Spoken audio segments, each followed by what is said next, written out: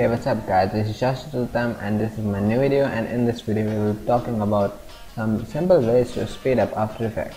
So if you don't have a very high-end computer with lots of RAM and a decent graphic card, then you will be experiencing this.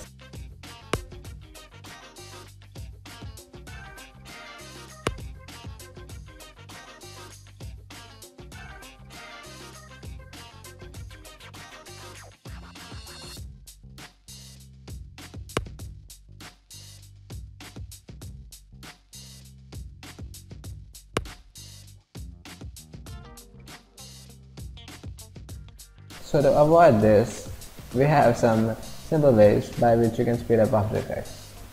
So going over in the window, we can just go to Edit and Purge and All Memory. When you are experiencing some slowing in After Effects, you can clear all memory. Basically what it does is it deletes everything which After Effects is holding in the memory and clears all the memory. So Purge. The another thing which you can do is to go to Edit and Preferences and then go to Media and this cache. You will see that the cache size is available is very high. It is 15 gigs for me.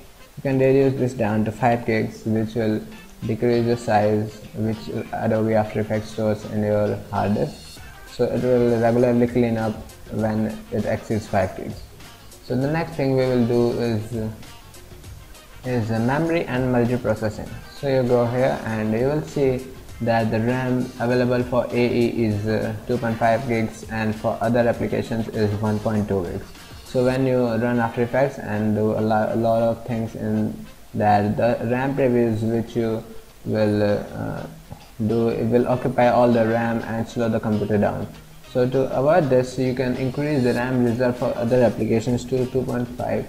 So the RAM available for AE will be 1.2 gigs. That's enough for doing mediocre size things in After Effects. You can also check the reduced cache size when system is on low on memory. This will automatically do all the things for you. You don't have to clear all memory by doing Purge.